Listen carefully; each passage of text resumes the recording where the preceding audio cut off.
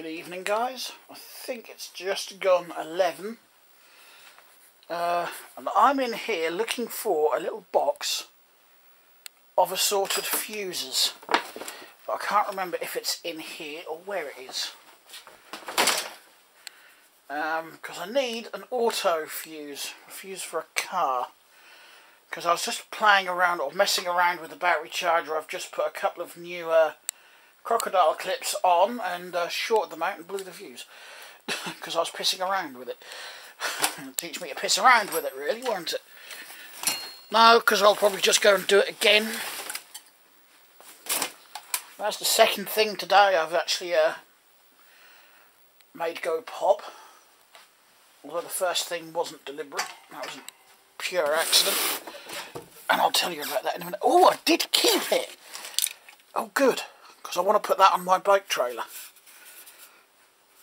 Yes, it's a fog light. But I'll just put a lower wattage bulb in there. And I've got a 12 volt battery. Actually, I've got loads of 12 volt batteries. I've got that one that probably needs a charge. I've got another one. Should have a 6 volt one somewhere.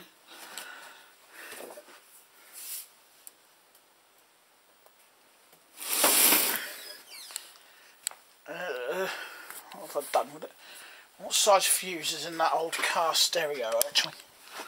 Let's just have a look at that. It's not in here. I know the tray I want's not in here. It might be sitting in the cupboard in the hallway.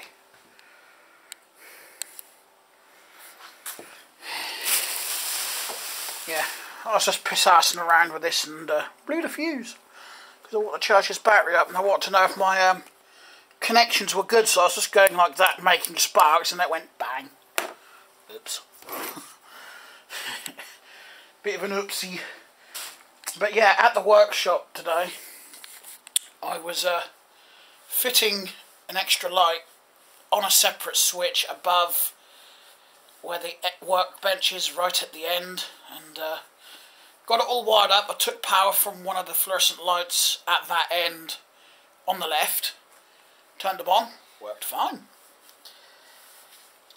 Turned the one on above the bench, worked fine. Turned it off, stepdad comes in. I show him that it's working, you know, I turn the switch on, light above the bench works. Then I flick the light switch off and bang. And I'm standing there thinking, wait a minute, things are supposed to go bang when you turn them on, not off. And but it was actually from the light I'd taken power from. So I took the annoying cover off again. And I'm looking at all my connections, no sign of a bang, because it was a big bang.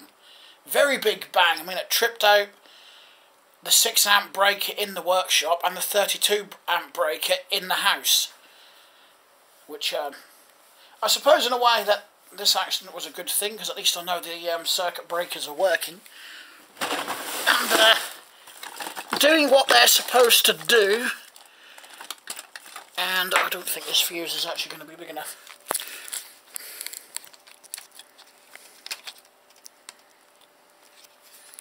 If I can get it out, no, I'll just go and get. I'll find my box and I'll get one. You got a bit of a close-up of my ugly mug there, didn't you? My apologies if you're going to have nightmares now. What had happened?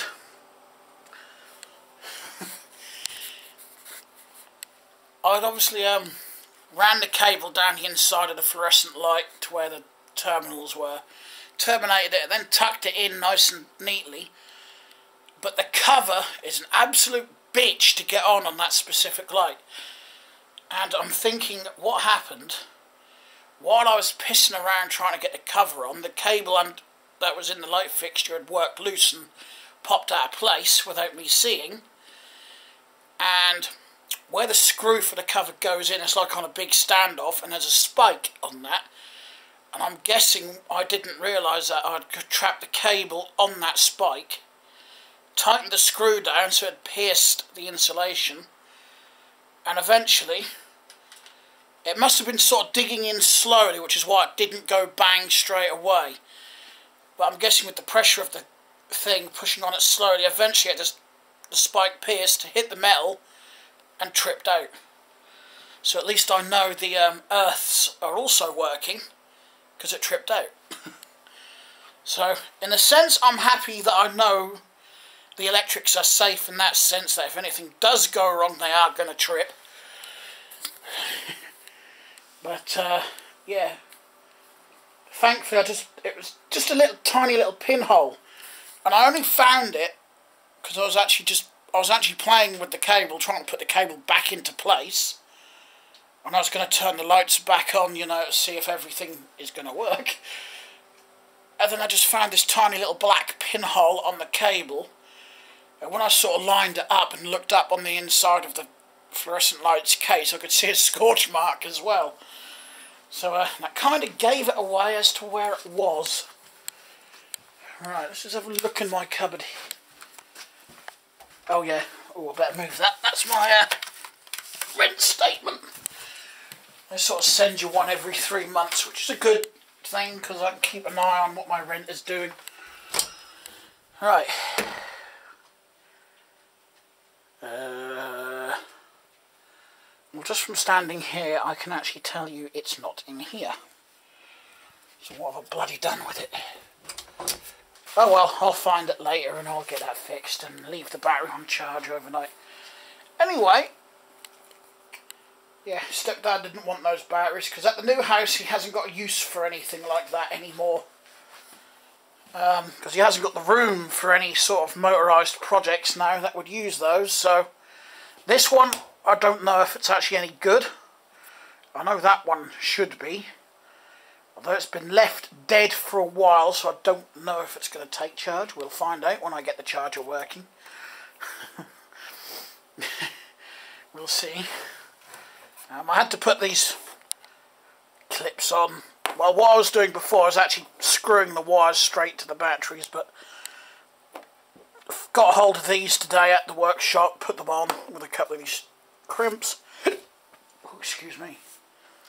And Bob's your auntie, anyway. He also gave me these, and I've got one more to take off the wall.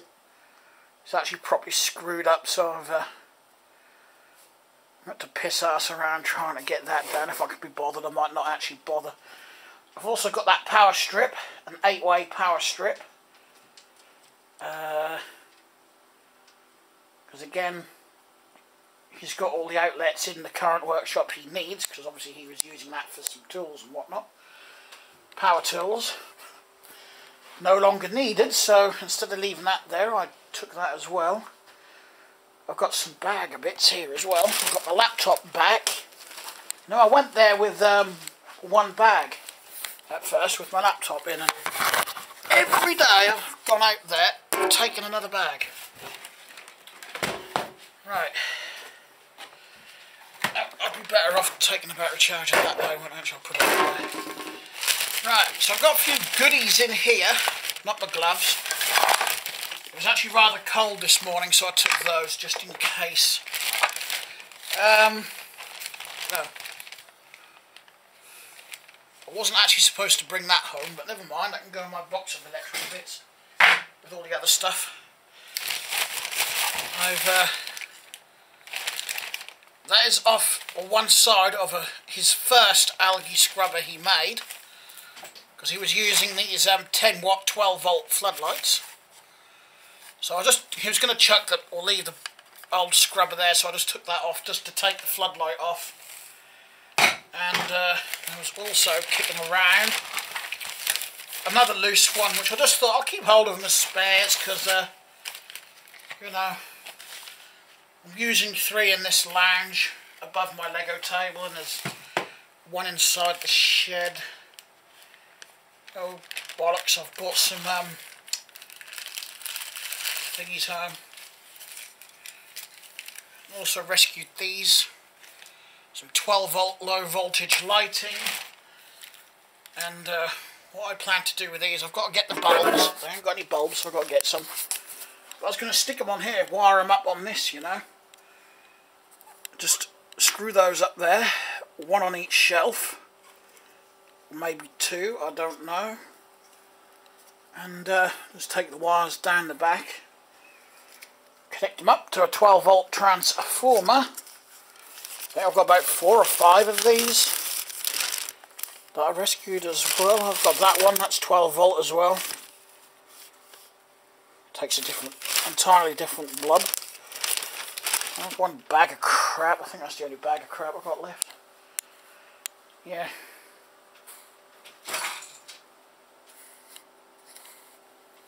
That cat is really starting to get annoying. I got that Weller soldering iron yesterday. I might bring my old Challenge cordless drill home. I had left it in my stepdad's workshop because that was a bloody good drill for him to use, but it stopped working. So I was going to see if I could fix it. Breathe a bit of life into it. Anyway, I'm not at Mum's tomorrow. I've got the day off. I think I've got Friday off as well. We are going to pick up some kitchen cabinets that were being offered for free on Gumtree. Because he's going to use them as... well, he needs something to put his drill press on and whatnot, so... instead of taking the crap he knocked together in the old workshop, he just thought...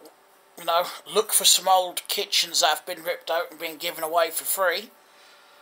And coincidentally, he found some, so I've got to pick those up Saturday morning. I've still got electrical jobs to do at Mum's though. The workshop's done. Electrically it's done. Apart from he may want another 1 or 2 outlets installed on the right hand side. I've put one in, which he asked, but he might want another couple. But apart from that, the electrics are done and working all fine, apart from the blown tube. It just wouldn't light. You could hear it trying to start, but it wasn't flickering. And I checked the light fitting, because the other one on the left hand side is the same length. It's a 6 foot light, so I just swapped the tubes. The fitting works fine. So it's definitely the tube that has burnt out. It was working absolutely fine, but it's just suddenly burnt out. I don't know. What else have I got? So I've got the floodlight to put up, because that outside light on the wall that they include is about as much use as a chocolate teapot. In fact, I think holding a candle or a matchstick would be better. Excuse me. There's an outside socket I've got to put up on the wall, and an extra socket in the hallway, but I haven't decided on the best way to do that, because for some reason they've put 2 lights in the kitchen, 2 lights in the hallway and 2 lights in the lounge, but you can't turn each light on and off separately. The one light switch in each room turns on both lights, which I think is dumb, personally. But probably done on the cheap. Because obviously with the extra cable and the extra light switch, it would have, or a double gang light switch, would have cost them more.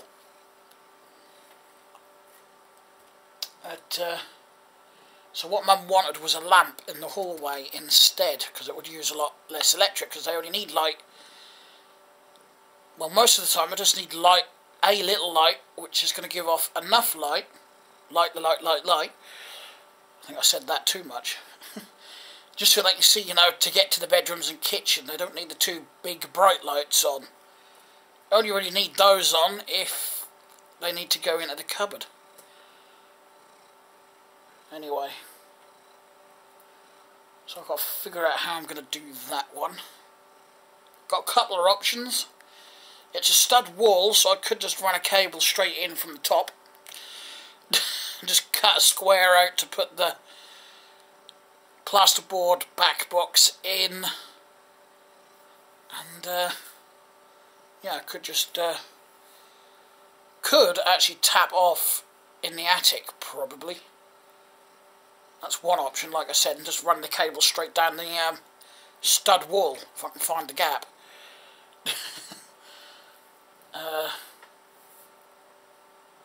Which might actually be easier. Might be easier to do, I don't know. I'll have to think about it. Anyway, thanks a lot for watching. I'm getting tired. Because I've been awake for a lot longer than I've been asleep, and I didn't have a very good night last night because of my guts, so I'm going to head to bed a little earlier, I think, tonight. Anyway, thanks for watching. If you liked the video, please hit the like button. If you haven't subscribed, please subscribe, and many thanks in advance. And I'll talk to you again soon. Bye.